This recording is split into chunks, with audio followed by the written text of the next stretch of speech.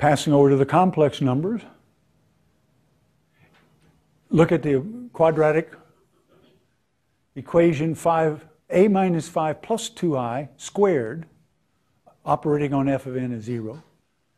So the factor is a minus 5 plus 2i, so the root is 5 minus 2i, but it's a root of multiplicity 2. Then those root, the root to the n and n times the root to the n, are both solutions.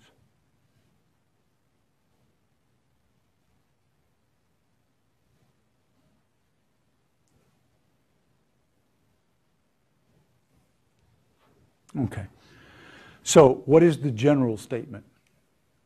I'm going to put it on these two slides, and I'm going to give it to you two different ways, but these slides say exactly the same thing. If you have a polynomial in the advancement operator, P of A, we've looked at linear ones and quadratic ones, but you can have polynomial operators, equation of any degree. But if you have a root, not 0, of multiplicity m, then each of the following functions is a solution. The root to the nth power, n times the root to the nth power, n squared times the root, etc., all the way up to n to the m minus 1.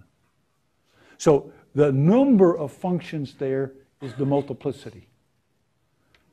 The multiplicity is 7, there's 7 terms. The multiplicity is 10, there are 10 terms. If the multiplicity is 1, there's just 1 term.